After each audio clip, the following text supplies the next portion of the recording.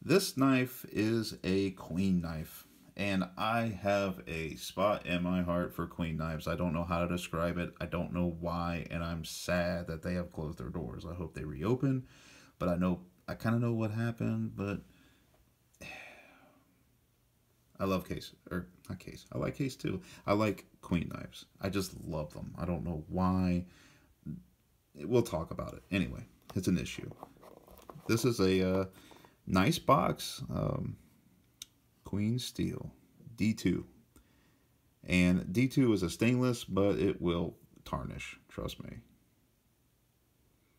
Queen Cutlery is, I pretty much, I think they're out of business. I hope not for good, but they closed their doors due to financial reasons. Titusville, PA, which is also where GEC is at. Queen Cutlery, number 64, ASCB. Amber Stag Bone? Well, something like that. It's a canoe, which is one of my favorite patterns. I actually carry this knife because the canoe fits. This is like a regular size canoe, and it fits great in my watch pocket, my jeans. And I just love it. The only thing I don't like about D2 is that it's a little harder to sharpen. Now you can see I've carried this. It don't look new at all. I only put it back in the box just to kind of give you an unboxing of it. This is your run-of-the-mill Queen knife, and I use this thing. This knife is one that I carry often. These are bone. They're bone. They're amber dyed. Amber bone dyed. And I really like the way they dye their bone. Their bone is more red, highly polished. It's very pretty, and it's burnt well. This is Amber Cuts Stag. I don't know if it's real stag. I don't think it is. Somebody leave a comment if it is. I don't know for sure, but I believe it's just really bovine bone and just cut this way. Stainless, nickel stainless bolsters, D2 steel. This badge is glued in. I thought they would be, I don't know if you can tell, but this is a rivet, and I don't see a rivet for that badge. So when you get one of these amber bone Queen knives, they are a glued shield, and so be careful with that. But here's your blades. Got your laser etching, and you can see I've sharpened this. I use this thing. Now this is an older Queen knife actually. I believe, I don't know what year it was made, but this was before they started marking the Tang Daniel's Family Cutlery. It's before that happened. What are we getting? Now here's that D2 tarnish I'm telling you about. You see that? That is this D2 is stainless, but if you cut apples, watch out. You will tarnish your blade. That is D2. That's just kind of the nature of the beast. Also, D2 I find to be a pain in the butt to sharpen, but it keeps an edge like nobody's business. D2 tool steel.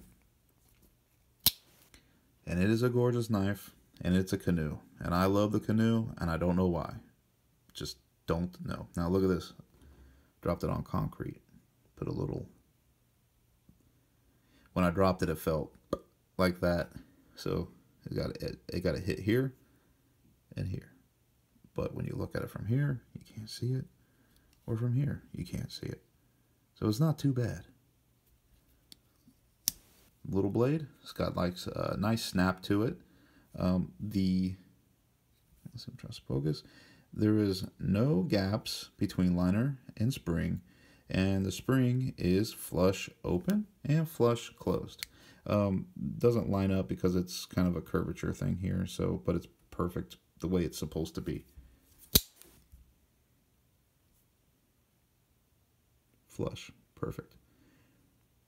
Blemish again. That's my fault because it's a user, you know. That amber bone looks good. I'm telling you, it looks better in real life. No joke.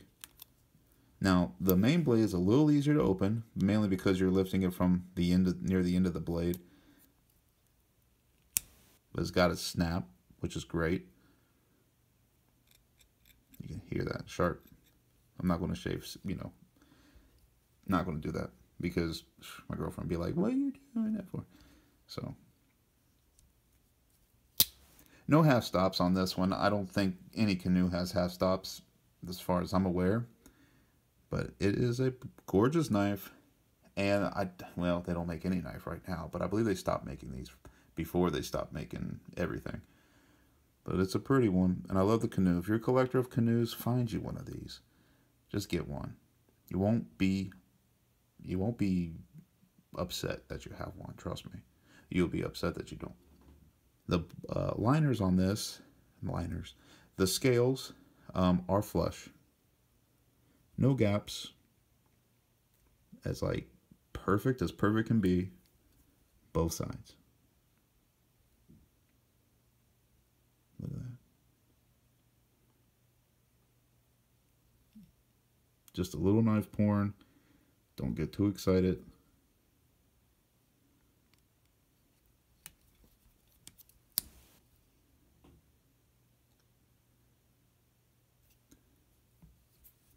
Wipe my fingerprints off that. There. Queen Cutlery, number 64, tool steel, which is D2, which I believe, I thought it said that on the blade, but right there it does.